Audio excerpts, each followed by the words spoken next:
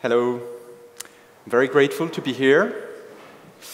So my name is Elian Carsenat, and I'm glad this comes just after Mike's talk of company Elian. We have the same name almost with his company, and I'm precisely going to talk about names. Onomastics is the science of proper names, and in this slide we have several names. First name, Elian, last name, Carsenat, NamSor, a company name. By now, you've met people from all over Europe, the US. You probably start to recognize names from Slovenia or from the Balkans, because our brain is trained to recognize language and the sociolinguistics of names. But so far, computers, there is only one way to sort names. It's alphabetic order, and what we brought to that is additional sort functions and classifications. Male, female, origin. Google, LinkedIn, Twitter, they have a lot of data about the world. And our objective was to be able to extract also valuable information about 6–7 billion people just based on the name. And we started with two variables, gender and origin. It might be simple, it might seem simple to recognize gender, I thought too. But for example, Andrea Rossini is a male name, Andrea Parker is a female name. Sometimes, even without having a first name, you can guess the gender. That's the case in Russia, in Lithuania, in various countries. In some cases, you can't recognize the gender in Latin alphabet, but to some extent, you can recognize gender when it's in Chinese characters, for example, for Chinese names. So how can this be useful? Many databases have name and don't have much other information. One example is Twitter. We've seen what Twitter users think about football during the World Cup, but do women care as much as men about football? Do Germans care as much about a match between Turkey and France, or probably slightly less? So it can be useful to infer this information. Another case is scientific databases. Today, many data scientists are around, less women than men, and recently we've done one analysis about the gender gap in science, which we presented at a conference called Inspire Fest about 2 months ago with my associate Elena Rossini. So this is branded Gender Gap Grader because we do this type of analysis every 3 to 6 months. It's a pro bono project. And what we showed is that out of 1 million scientists, only 30% are women. And what we've seen also is that if we look at the highly cited scientists, the brightest minds of the world, there has been huge progression in the ratio of women between 2001 and 2014. And of course, it's very useful to be able to infer this information just from scientist names with a good accuracy.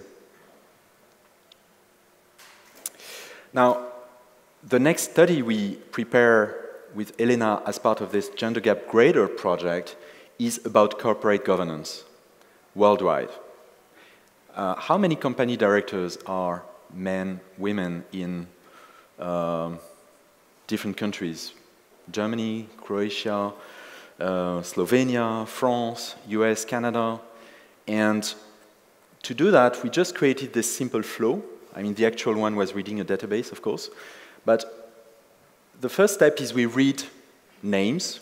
In that database, it's quite unstructured. Sometimes it's first name, last name, first name, last name, comma, first name, and so on. So it's going to extract first name, last name. Then we can extract gender. We can extract origin, and then we can write the result. So this extension, as you can see on the right, requires an API key. So the extension is free, but you can get the API key from our website, as for Elian Company. And one case, which we could visualize in a quite interactive way, this map is completely interactive online, so you can zoom, is Twitter inferring the likely origin of Twitter names to recognize diasporas.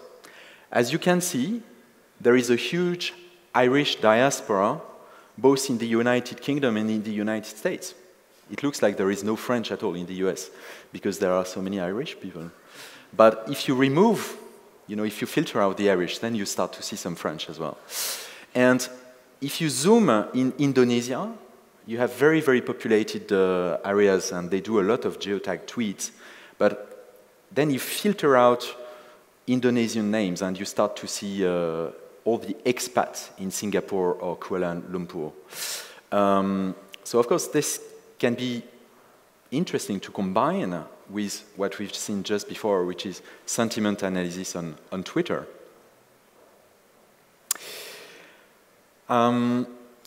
We've applied we've used this on different databases, and I'm mentioning this one because we presented it in Maribor University only 2 or 3 months ago with the French Health Institute.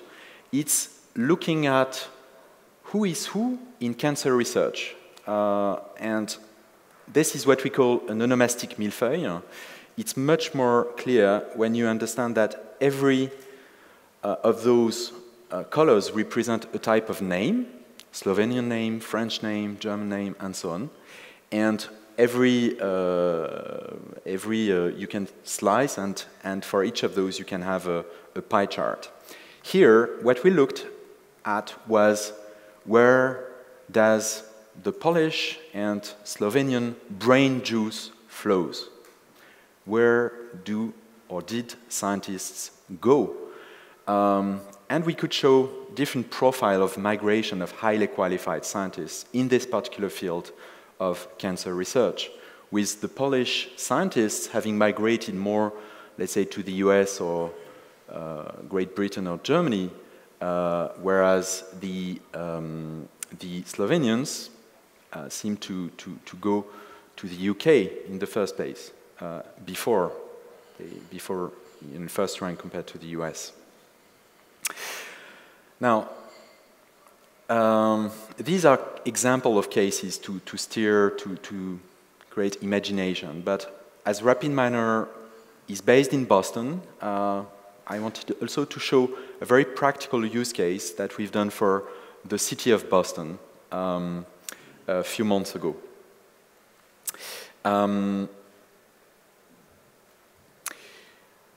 The first step was to look again at gender and look at the gender equality, gender gap, gender pay gap that anyone can visualize from what the Boston City publishes on their website, their open data website. So we got the open data, and we use RapidMiner to infer the gender, which calls the API, and then we just dump the results into Excel.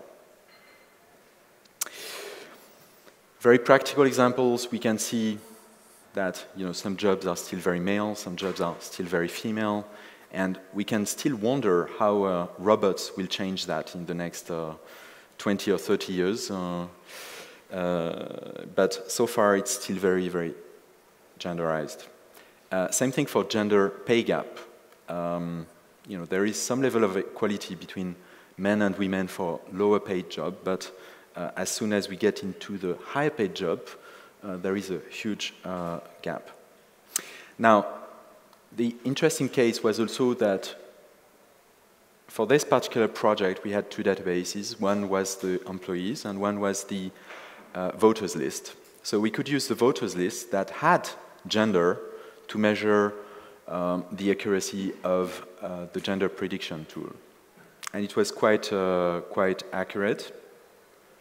And especially when we summarize the results to measure a gap, the error kind of cancels out. So typically the error rate when we measure the gap is less than 1%.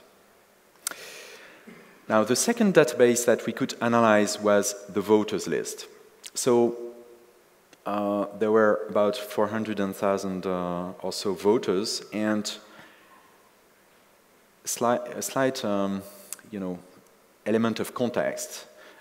In the United States, there has been very recently a decision to announce that cities and towns will receive grants for federal housing only if they have a way to assess segregation. And so the New York Times published a few very interesting interactive maps, such as this one, where you can see who lives where do the blacks live, where do the Hispanics, Asian, white, and others. So, and as you can see on the bottom, the patterns completely vary depending on the city. You have New York on the right-hand side. Now, so what we did is we looked and we compared what Origin would, NamSor Origin extension would show compared to what the US census give. One thing to mention is that so far we have published two different endpoints, one for gender, one for origin, but the taxonomy, the ontology that we have, is very flexible, and of course we could support different ways to organize the data. In this case, the benefit was that we could get very fine-grained mapping of names through the address and through the recognition of the names. But also, we could drill further in what in US census is called white or Asian. So one example here is we looked at Portuguese names, Spanish, Italian, and Asian names like Indian, Pakistani, and China. And as you can see on the right-hand side, you can see interesting patterns emerge. So looking at populations and geography is called geodemographics, and we wished through this tool to prove that onomastics can be a very useful tool to decrypt identity in space and in time. But it's even more, let's say, powerful when you think that Indian name is like saying European name. If you would say, for example, oh, when Europeans go to the US, they think that, and then you express a sentiment, it's like too vague, because you need to break down what do the German think, what do the French think, what do the Spanish people think. India, it's the same. It's 1.2 billion people, and their names can be expressed in about 1, 2, 3, 4, 5, well, quite a few alphabets from Bengali to Devanagari or Arabic. And those colors here show the diversity of names that you can recognize just looking at mapping a name and a state and a script. Now, each of those states actually has almost as much diversity within. So there is a lot of further drill down that you can do through onomastics. Now, the question of combining onomastics and sentiment analysis, we can take the example of gender. What do women and men think? Whether it's about a brand, a topic, a place, of course, this is often a very important element. We have one project, for example, with a Swedish organization, government organization, and to look at who's talking in the media and who do the media talk about? How often do they mention a female name, a male name, and how much diversity is there also in those names? Now, of course, when we mention culture, that affects even further culture, language, and origin affects even further sentiment. Football is, a good example. If you are from a country, you might support your team or not. You might feel a special bond to a country or region, even if you have moved away from this country for quite a while. And we'd be very interested to explore further how we can combine NamSor extension with some of the very complex and very exciting process that have been presented earlier on sentiment analysis, but even in some other fields like marketing and health areas. So I intentionally left this page quite simple to illustrate the fact that this is a page that we can write together. We came here to grow our relationship with RapidMiner, with the RapidMiner ecosystem, work together on very exciting projects, and do proof of value together at clients, combining very hard data mining skills with what we can bring to databases that don't have much information, like Twitter in some cases, LinkedIn, scientific databases, geotag databases, where we can infer additional variables. So how to get the extension? It's very easy. You just go to the RapidMiner marketplace and you search for gender or NamSor or Onomastics, and that extension should come up. The extract gender operator is completely free. It doesn't require any registration. For the other operators, you need to get a license key from a NamSor website. And we've decided to make this a freemium, but requiring a credit card. So you do need to put a credit card to get the API key, even if it's a freemium and it's free to try. As part of the RapidMiner ecosystem, we also want this to be a mutually beneficial relationship. So we're very much looking forward to the next announcements, maybe at the next RapidMiner conference, when the RapidMiner marketplace will actually be a marketplace in the sense also of sharing revenues and leads. In the meantime, we have everything prepared so that we can have also a channel agreement with RapidMiner resellers and with RapidMiner themselves to pursue joint opportunities.